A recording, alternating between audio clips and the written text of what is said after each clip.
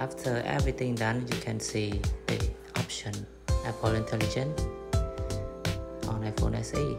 So go to it and join the weekly. Turn it on. Choose the voice and join the waitlist as your phone is iPhone 15 Pro Max or something like that. After you join, you don't need to restart, you don't need to do anything, just leave your phone connected to Wi-Fi. And if you want to check it download the Apple Intelligence or not, you can go to Settings, iPhone Storage and the iOS file as you can see in video.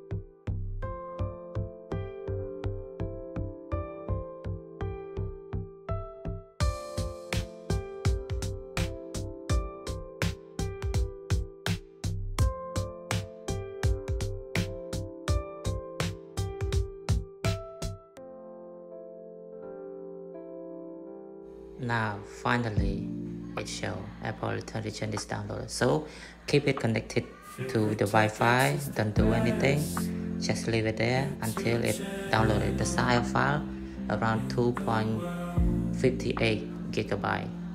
So now it's done. It's done, complete downloaded.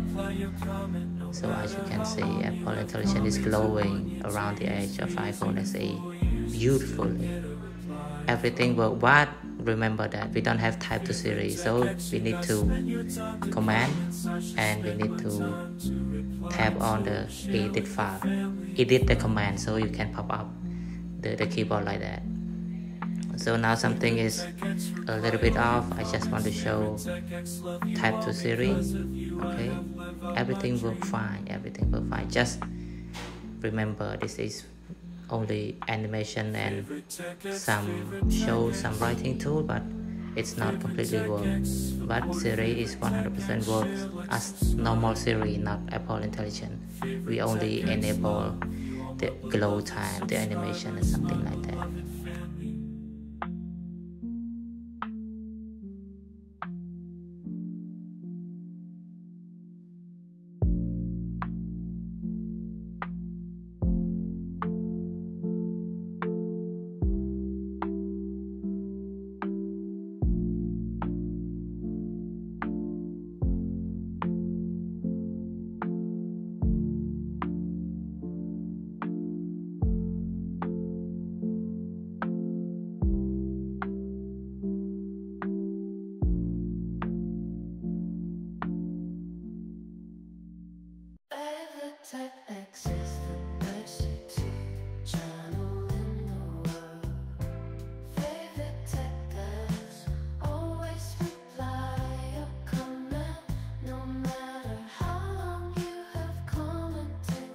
So enjoy.